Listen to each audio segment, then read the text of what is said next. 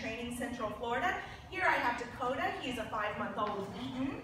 He's just come to us for our board and train.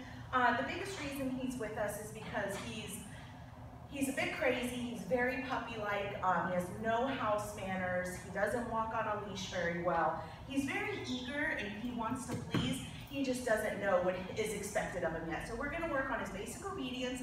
Then we're going to take those basics out in public, expose them to all the distractions that are out and about, and get him sorted. I think he's going to be a lot of fun. He seems like a really nice dog. I'm going to see what he knows. Dakota, come. Good. Sit.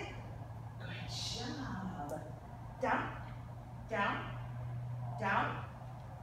Dakota, place. Place. Place. Come. Good boy. Okay. All right, I'm going to go outside. We're going to check out his heel, and then I look forward to showing you guys his progress over the next 2 weeks.